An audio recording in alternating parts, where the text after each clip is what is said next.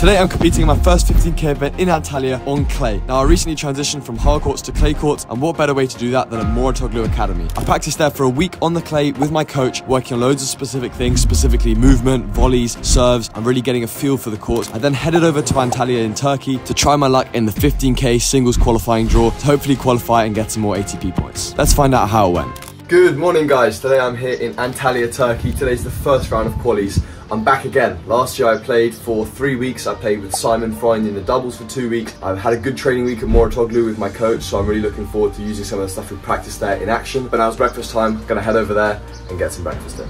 Breakfast this morning was at 9 AM. Had a lot of eggs for protein, some cereal as well. Just wanted to make sure that I was getting all of my nutrients in the morning. In Antalya there wasn't too much selection for breakfast, so don't criticize me for not being the healthiest. But let's take a look at what's in my bag for my match to come. Right, so we got my tennis shoes in here. Gotta pack some water. Sun cream, super important. I usually just whack these in the side pouches. 2 more waters just in case I need them. This has all of my medical equipment in it. So, you know, you got some like ice spray, some deep freeze spray, stuff like that. And then we've got my spare pair of kind of clothes and stuff. Spare t-shirts, wristbands, stuff like that. Of course, gonna need a towel. In the ITF tournaments, you have to have an unbranded towel. Some grips, some bands for my warm-up exercises. And obviously hydration is a super important factor in these tournaments. So I've got Science and Sport Beta Fuel Gel. So this is 46 grams of carbs, fast acting, which will go straight into the system. I'll also try and pick up a banana on the way. And then for some recovery afterwards, I've picked up this cherry juice, which is supposed to be pretty good after a match to help like blood flow and stuff. And yeah, of course the final thing is my rackets. 11 AM was time for practice. These practice courts were pretty interesting. There are a lot of holes, bad bounces, so it wasn't great for rhythm, but obviously it's more important to hit than not to hit. We went through the basics. Usually I try and aim for about 20 to 30 minutes as a warm-up hit. I don't want to do too much stuff and make it too intense, but obviously I want to make sure that I'm kind of feeling my shots. So you can see me here hitting with Jamie, who I was with during the week, or of course warming up volleys, ground strokes, smashes, and some serves and some points as well. Yes guys, so the match on before me has just gone to a 3rd set, so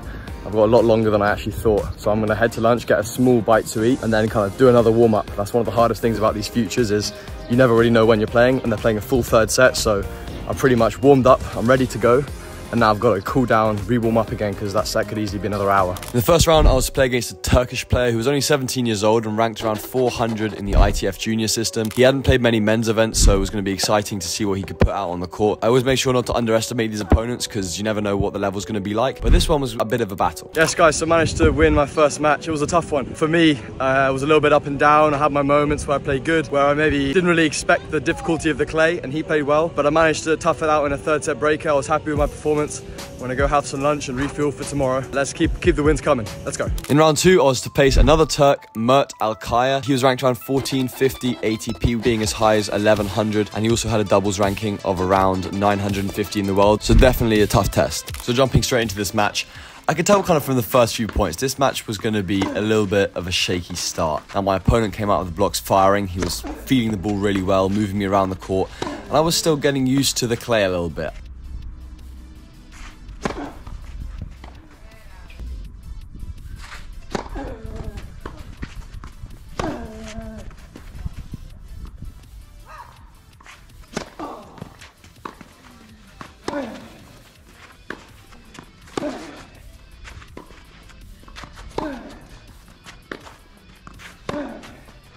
I definitely managed, obviously, to hold my first service game, but from that point onwards, I really kind of began to struggle just with the way that the ball was moving. As you can see there, just me sliding, kind of putting that ball into the net.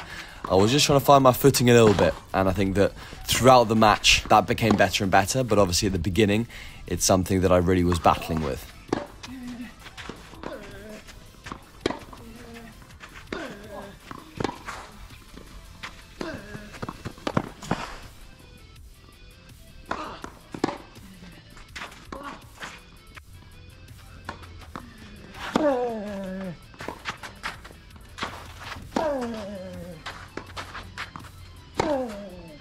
I was missing quite a lot of balls that I wouldn't usually miss. I think I was trying to go for a little bit too much because I was a little bit impatient, and that was kind of causing a little bit of kind of self-doubt and a little bit of unconfidence, which is going to mean that it's basically a cycle, so you kind of then begin to miss even more. So I really had to just try and stay kind of concentrated and focus on every single point and just try and see what I could make from the set. But partially my mind was already focused on the second set.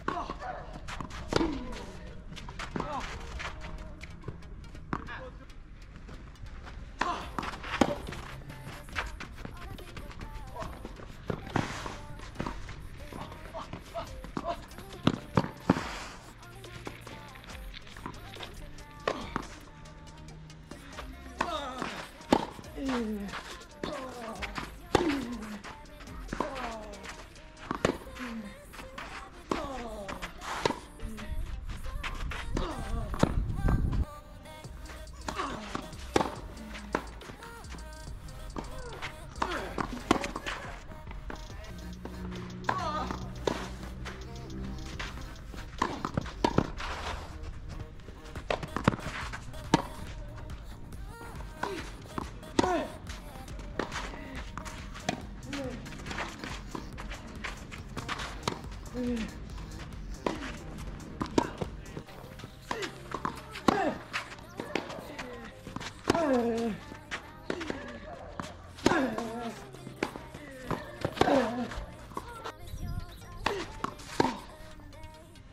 here in the second set, I had a big focus on trying to play the game on my terms, me being the one dictating, me putting the serves in, and I definitely had a much more aggressive mindset. I really think that that began to pay off as this set carried on.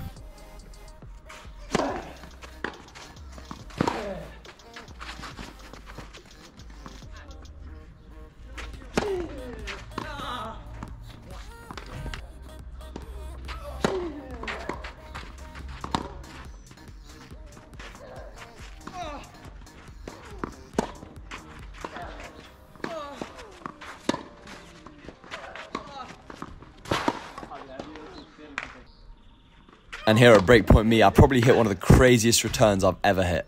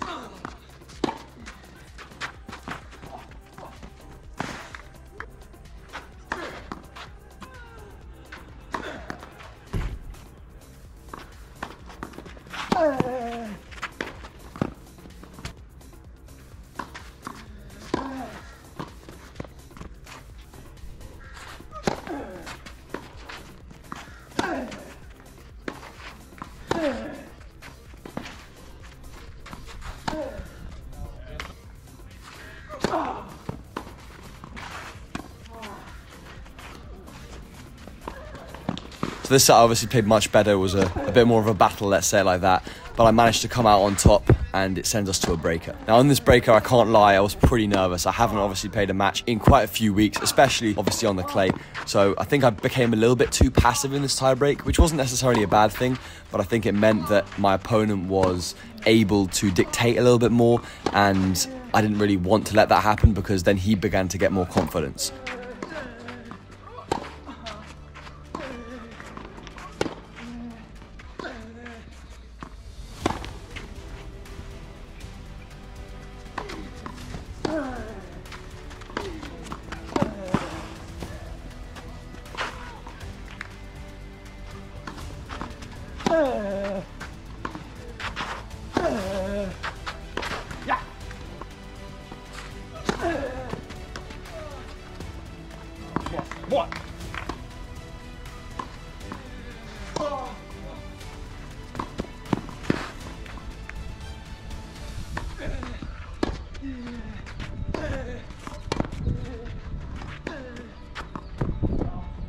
And here towards the end of the tiebreak, there were some really tight points.